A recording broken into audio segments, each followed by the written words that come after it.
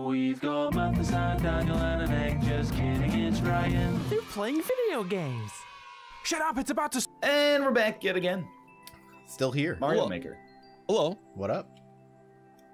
We're on Luigi's Hungry Horse, is that correct? 20 people played, 0% finished. Horse wants to eat grass. Go underground to defeat unsafe pesticides by cereal soup. I like it. So, ladies and gentlemen, 3, 2, 1, go. Whoever finishes it first gets the first clear, ladies and gentlemen. Wow, The the rare guaranteed world record. Reach the goal after defeating 1 Monty Mole. That's fair. Yeah. That's a To fair reach the percentage. goal after defeating all 1 Monty Mole. Oh. You think we gotta find him? He's probably, I'm gonna go ahead and take a guess, underground? Mm. Mathis with the deep lore. Yeah, everything has some deep lore if you try hard enough. Oh, this looks interesting. Oh. Okay. Interesting. Oh my god. Oh. This is not, they've lied to you, Daniel. This is not a 5 to 10% clear rate level. There's, yeah. That first obstacle is a nightmare. Woo, that's rough. I'm up for it because I feel no fear, but Yeah, we could do It'd this. be nice to have a checkpoint, like just right before you do it, or, you know? So you just don't have to make alternatively, the run. maybe don't make you run across the big horse sculpture to get into the pipe at the start of it. But then how will you know the theme? Or, I guess the flip side is, would you want one of the horse legs to be raised? That would work, yeah. Right, You could right. run through the undercarriage. I like Then how would you know its, it's a horse? its legs are pipes. Just go into its leg, it would be easier. Or just like put the pipe at the start, and then at the end have you run past the horse. Yeah, there you go. It's called game design, sweetheart. Look it up. Or just dispose of the whole horse part to begin with, you know? So I have a little brother biological thing to bring up. Yeah, what? Should we be talking about this? I mean, it's meant for a biological discussion, not for like a Minkus discussion. Okay. So I guess there was like a big.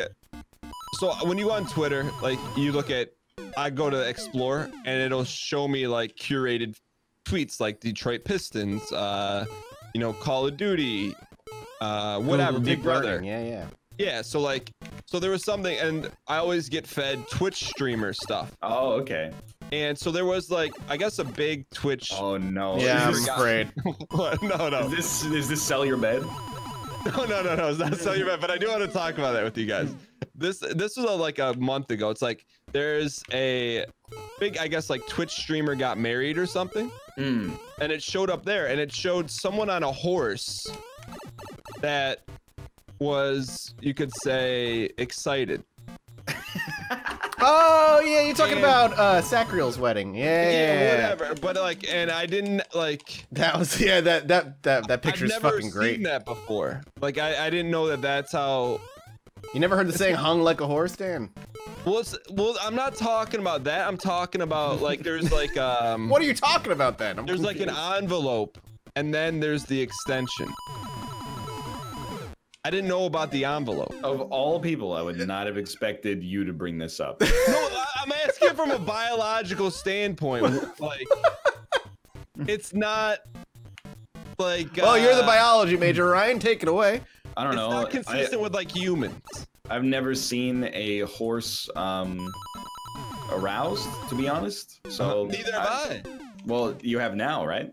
Right, but unintentionally from a. Yeah, well, I'm not trying to say it's just like another character judgment. I'm just saying I got no insight. I just see Dan actively deleting all his porn Oh my history. god, dude! I made it through the very first section of the level. I've only which part? Just the cannon part? Like the bullet bill part, or the whole thing? I made it through the section with the bullet bills. I keep dying at the last bullet bill. I bounced just too high. Yeah, again, Dan, you were lied to. Yeah, so just to get more context, not about that, is that there's a Google form where people submit their levels and they give it the title and the clear rate. And this person called this what, 5 to 10% clear rate? Yeah, is a little 5 to 10% when nobody's cleared it. So that was just right out of their ass. I'm gonna see. Previously, I'd operated under the assumption that everybody is a bad actor and they're trying to trick us. What I think happens way more often is people are just like, "Well, I beat it in 10 tries, so probably roughly around a 10% clear rate." You're like, "Nah, dude, It's not how it works. you built the level and practiced it 500 times when you were making it." These bullet bills. All right, so to progress the conversation, Do you really want to? no. I'm saying Ryan talked about sell your bed. I heard passively about somebody who tweeted about if you're not making enough money, do dumb shit so you can keep streaming. His central premise was if you don't have enough money to get a good setup to start streaming, you know, you should. I mean, his premise is bad to begin with, in my opinion. Mm-hmm. But his His premise is, you know, if you really want to make your dream of being a streamer happen, but you're like broke right now, sell whatever, grind whatever you have to grind to get there. You know, if you have to sell your bed, if you have to, you know, feed yourself garbage food that will lead to you being like malnourished and sick, then like do it. Like don't let anything get in the way of your dream, which I think is a bad premise to begin with. 100%. And it is the reason I think it's a bad premise, because people might not be with me on that one, because it's kind of common advice, is whenever that comes from someone that's successful, it makes it seem like the only reason they're successful is because they sacrificed more than everybody else. There's a lot of people out there on Twitch and YouTube who sacrificed a lot and got like nowhere. Yeah. I would love to hear how they feel about. That's probably a much more common story. Yeah, how they feel about selling their bed. But anyway, so yeah, his premise was, you know, sell your bed, sleep on a $10 air mattress, stop ordering Uber Eats and eat only ramen and Chef Boyardee. And then number 3 was my favorite. Number 3 was don't buy skins. And I was like, you're giving adult financial advice? Number 3 is like, don't buy skins? But and then what happens to those people who sold everything and then a year later they're still nowhere? yeah. Now you're sleeping on a $10 air mattress, eating Sell ramen your air noodles. Yeah, exactly. Sleep in a But, like, sleeping bag, you idiot. I don't feel bad at all for dunking on it, because I think it's horrible advice, and he has a lot of like young followers who honestly need more of a reality check than he's apparently willing to give them. Oh god, I made it. But you know, I hate when people give advice that doesn't factor in the role that like luck and timing play. Because like the reason that this guy's famous, I'm not saying he doesn't have talent, but he happened to be like right place, right time, good at Fortnite when Fortnite became the most popular game ever made.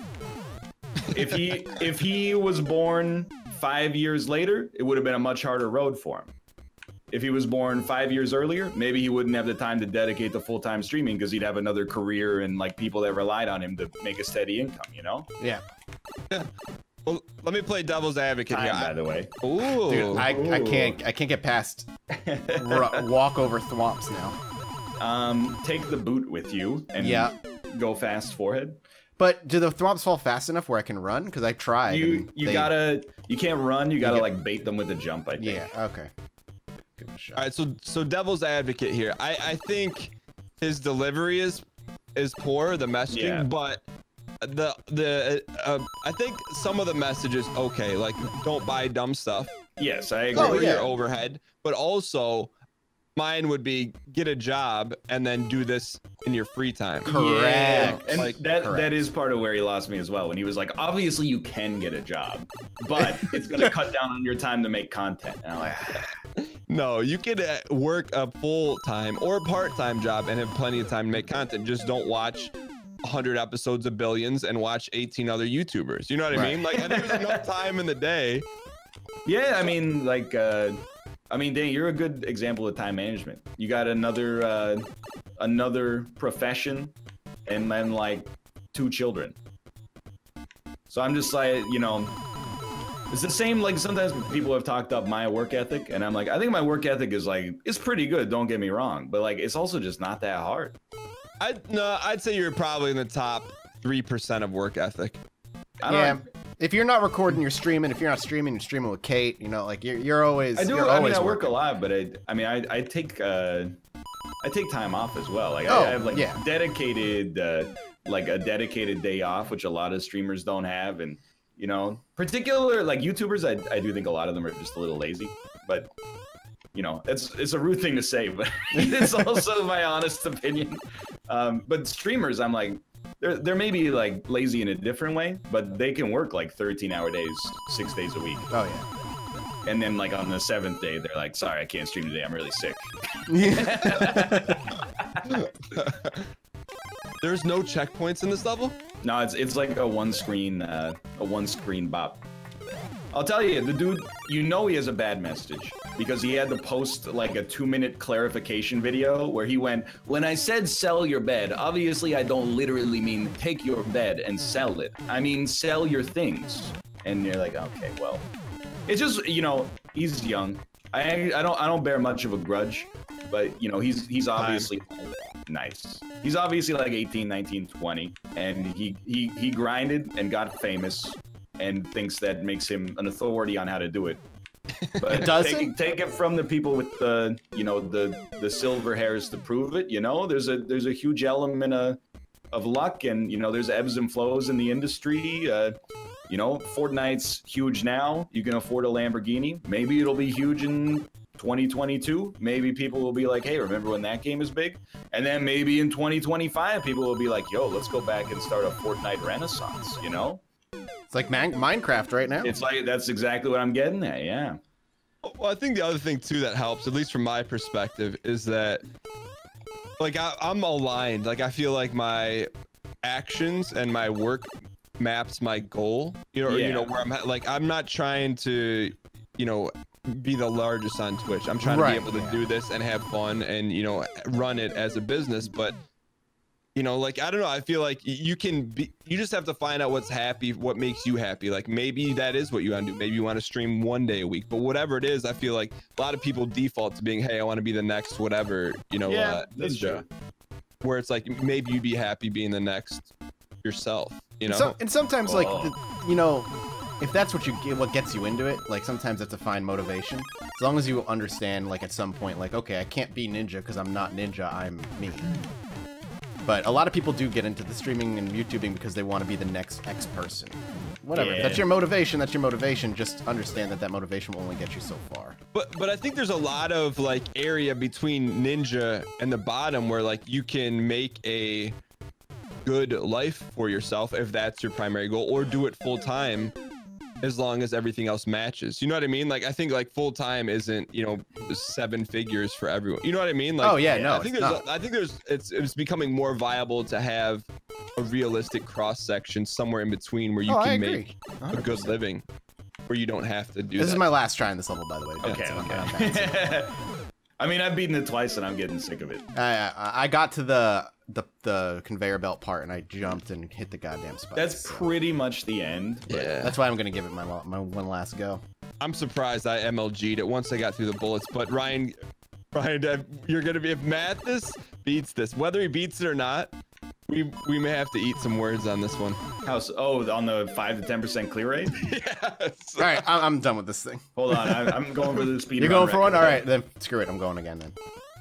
I just think like I don't know, like I've done well for myself, and people, they always look for like something to attribute your success to, and they think like I'm insulting myself when I'm like, actually, like luck and timing played like a huge luck and timing played like a huge role in my ability to get big, you know, when I got big. Like basically I was born at a time when I was an adult, when almost nobody was doing this. As a result, I got in when it was like not that saturated.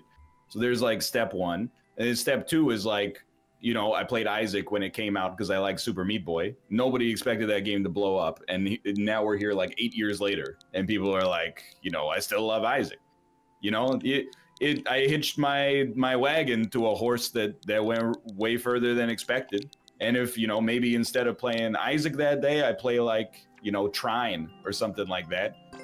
That one little change, you know, could have had like a huge, like an order of magnitude on my ability to be successful. And again, I would push back. I mean, I agree to an extent. Dan will always push back. Yeah, Cole's like there's inherent talent, and you've had at bats, right? So it wasn't like, hey, my first YouTube video was Isaac.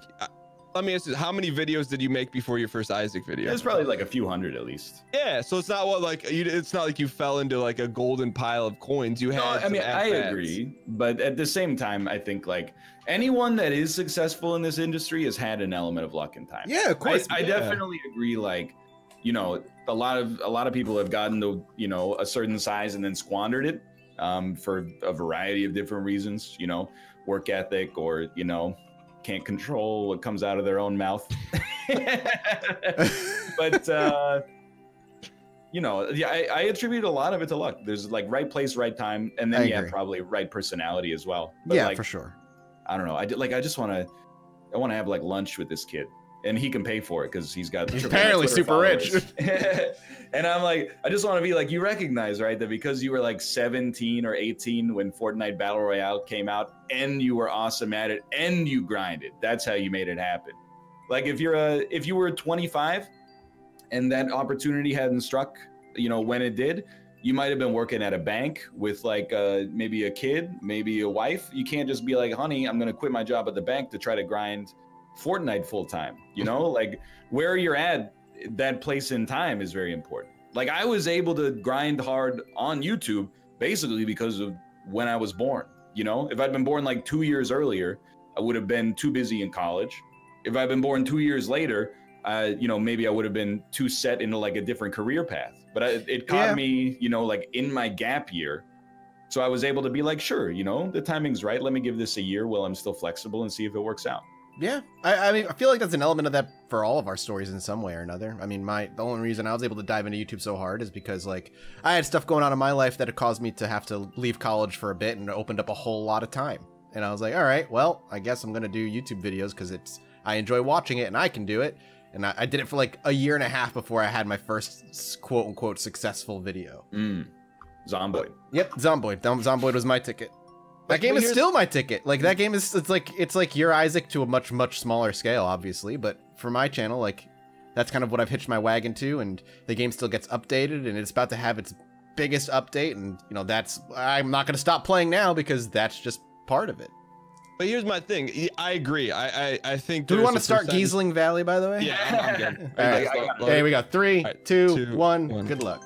I agree. I think there's a percentage of it that's luck or timing. I prefer to call it timing. But I also think you guys are both persistent enough where you would have had more at bats. Where, say, for example, Ryan, maybe it wasn't Isaac, but I still think you probably, and we never know because there's no simulation, but you'd probably be pretty close to still being full-time on a large scale if you stuck with it. Yeah, that's I mean, I think it's possible, but you know, even like if Isaac hadn't come out when it did, you know, maybe you know, it comes out like 6 months later, I might have signed on to like teach for a second year in Korea instead of like having it be in kind of like a suitable gap for myself, and then you know, maybe I decide like, hey, you know, I'm too stressed out from work. It's not worth, you know, spending all this time being stressed out on the internet as well. Like, but who knows is the other thing. Yeah. You know, you're right. There's no simulation. Yeah. Can't figure it out.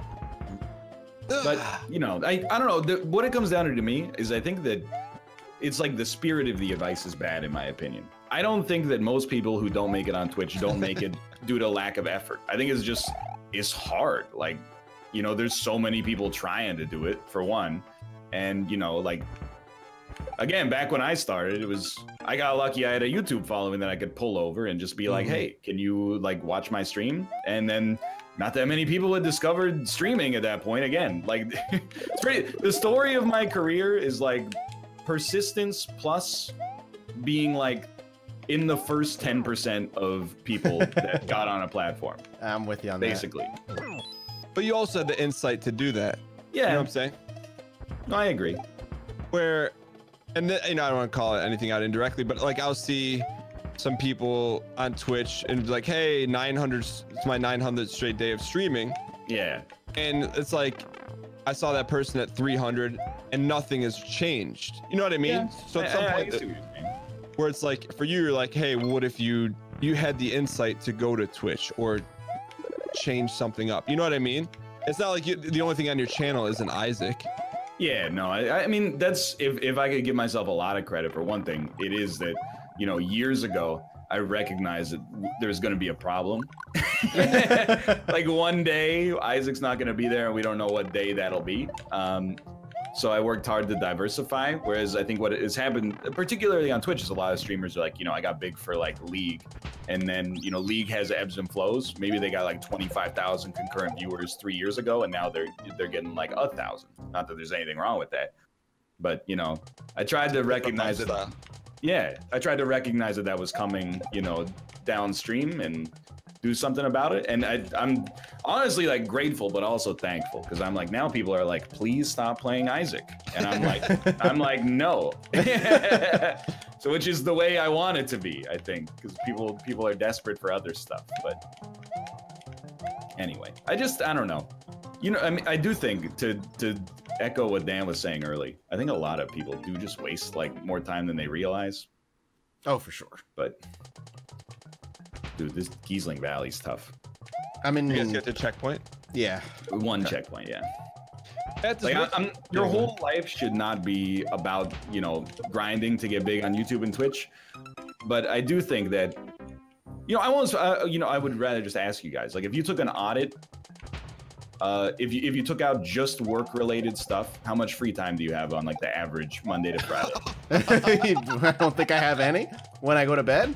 That doesn't seem. You don't work 16 hours a day. No, he's saying, so you're basically saying if you don't work. Wait, rephrase the question. I think I got confused. Because here's the thing, you know, like all-time streaming obviously counts, and time recording obviously counts. Time setting videos counts. You know, if you're talking to collaborators about working and stuff like that, you're setting up like a project to be done. But like, I don't count their OBS because they're captured as their Yeah, work. exactly, for like an hour.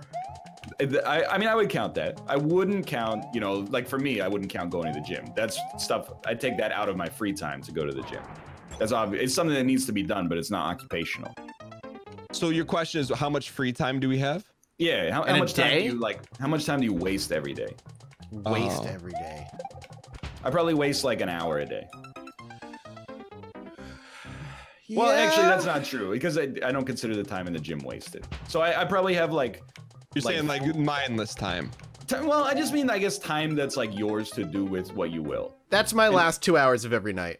That's what I I have like probably 2 to 3 hours, and I spend a lot of that just like, I don't know, like doing the dishes and cleaning the house, doing laundry, stuff like that. Yeah, I say that like, I'll quote unquote be done working around like 11, and then from 12 to 1, like 11 to 1 is my time of just doing either stuff that I need to get done or just having dinner and just taking a breath if I was like, you know, if the day was particularly long.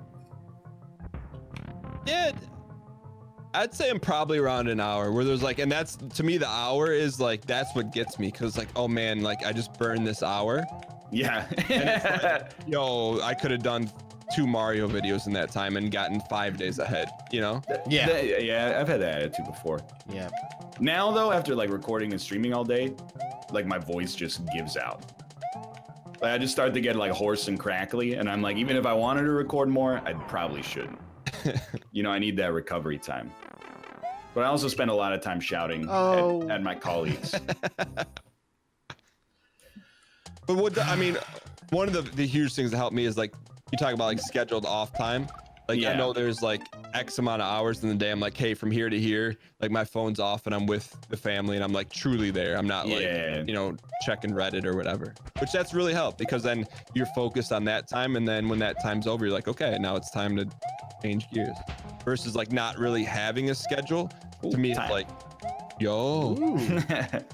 No, I agree with you 100%. Well, you just gotta jump on the snake. Forehead. Unfortunately, forehead. Yeah. But like, no, I think that's important. That's like I work a lot, but I do see some YouTubers who are like, I work like an 80-hour work week. And I'm like, no, you don't. That's bad time management. If you put like a video or 2 up a day, even if it's like heavily edited, I'm like, well, it depends on how heavily edited. Oh, he was right there. How far after the blue snake is it? It's like right after. You got a little obstacle course, but it's not bad. I liked it. It's a good level. Yeah. You do need to have ball players. It's true. You guys may want to go for the world record because I probably have like 6 more attempts. Okay. Did I download it? Mathis, let me ask you this because I feel like you took a specific path because with you know, highly edited YouTube stuff and your. I took a specific path because I killed my YouTube channel 3 years ago. No, but I'm saying I was gonna ask you what's your take on Twitch and how it fits into your lack of a better term portfolio. For me specifically, Twitch is not a priority, but that's only because I have other priorities that are more important right now, like the podcast, like that kind of thing. I mean, when I stream for Twitch, I try to stream. I typically try to stream a couple times a week if I can. But yeah, it's a back end priority, but that's just because my career spun off in a different direction. Yeah. And who knows? I mean, I still do Twitch. I still have a presence. And if I need to pivot, I can hard pivot. But I kind of keep it just a little bit on the outskirts of my core priorities. Yeah, so that's my question is like where, like in terms of your, it's like a ancillary thing for you. Yeah, correct. And was that a conscious decision or that was just, hey, well, it was a conscious decision. It was a conscious decision because Chilluminati ended up doing well and it demanded more of my time. Got it. And I can't give everything 100% because I don't have that kind of time. Yeah. Nope, I'm so dumb. I had the world run. Because streaming for you, Dan, has kind of become your main priority, right? Yeah, I mean, it's like, my thing is that it's been really important for the growth of the stream and also kind of like the Ryan Gary prophecy where it's like, hey, you want to keep multiple things going. I don't ever want to be beholden to one platform. Yeah. Oh yeah.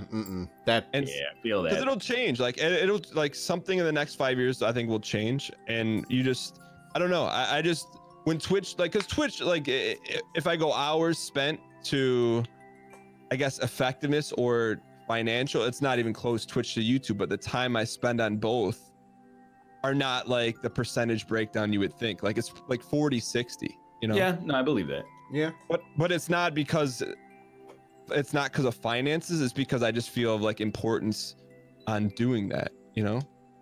You just gotta kind of feel the temperature of the water and kind of move and just move with it. That's, I mean, yeah, you're not wrong. Like think about everybody's eggs were all in the YouTube basket not even 5 years ago. And then Adpocalypse happened. And everybody fucking like set their buildings on fire and ran around screaming, and that's just when YouTube never fully recovered their content at all. They just spend all day tweeting about how much YouTube screwed up. it's true. People don't adapt. But I think one thing we haven't talked about, and you know, it's not really our business, but it's still, I think I don't think Ryan, you don't like talking about stuff like the whole Mixer thing. Like I know we didn't talk about it. It doesn't bother me. No. Okay, but like. What do you do? What was your guys' take on that? Well, I see the Mixer Twitch stuff as like the exact same as Steam Epic. So in order to not be a hypocrite, I'm like, dude, if they're gonna pay for streamers to be exclusive, how else do you want a streaming platform to compete? I guess. Does everybody in this world, and I'm not talking about YouTube, but just the audience, have like the memory of a 5-year-old?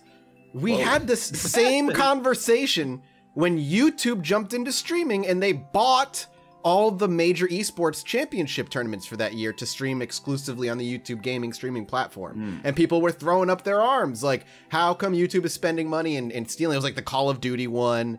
League of Legends one was going to be was exclusively on the YouTube streaming platform. I think it was like 2015 probably. I didn't even know that. Yeah, like they threw money at it in that time. And then what happened to YouTube gaming? They stopped and it flopped and it crashed because YouTube didn't kind of keep up with it. I'm not saying that's going to happen to Mixer, but that's just what companies do. They throw money at things. I don't really care. Like, yeah, if my opinion on it is like, you know, it's business. Good for Ninja, good for Mixer. I don't know, dude. Like so many streamers, in my opinion, they feel like they need to comment on like every piece of news that happens, and I'm like, you don't. Like Ninja leaving for Mixer. The only thing you could argue is that like in years to come, it might have like a knock-on effect. But I don't. You don't think Mixer handed him a hunk of cash that was like, I mean, I believe that they do, but like that's none of my business. Like, what's a knock-on effect? What does that mean? You know, like maybe Ninja is responsible for 30% of the viewers on Twitch. So for him leaving for Mixer, it might start like it might be the catalyst to start, you know, like a mass exodus or something like that. But I mean, I don't know. I certainly don't think that's been the case at all. I don't care about like the business side of this industry essentially at all.